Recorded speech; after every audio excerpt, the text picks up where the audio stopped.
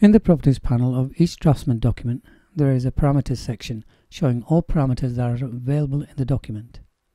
The list contains project parameters, system parameters, PCB parameters, and other user-defined parameters. These parameters can be used when filling in any textual information in the drawing, for example, list of notes, or when filling in the main table in the Draftsman document, or any other text associated to a parameter. The method for assigning a value to any parameter is exactly the same. For example, to add a parameter for the title of a document, select text from the placement menu or from the active bar and place it on the drawing. After placing the text, ensure it is selected, and then use the drop-down list in the Properties panel to select the desired parameter, in this case, the drawing title. Tables do not require placement of text or parameters using the placement menu. It can simply be done by selecting the table cell and entering text with an equal symbol as part of the parameter's name.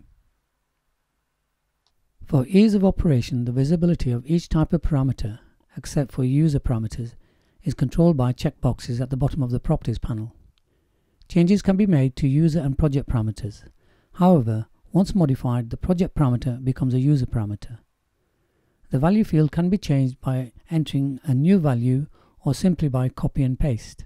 The system parameters and the parameters associated with the PCB are protected from changes, both the name and the actual parameter value. This is because they contain information about system settings and information about the PCB itself. New parameters can be created quite simply by selecting the Add option at the bottom of the Properties panel. Similarly, to delete a parameter, select it from the list and then select the trash can icon. Project parameters can be created or modified by using the Project Options menu and selecting the Parameters tab. Here we can add new project parameters as well as remove or edit existing ones. To update the list of project parameters in the Draftsman document, use the right mouse button and select Import Changes from the PCB document.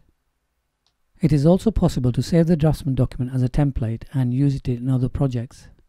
This can significantly reduce time spent on creating documentation.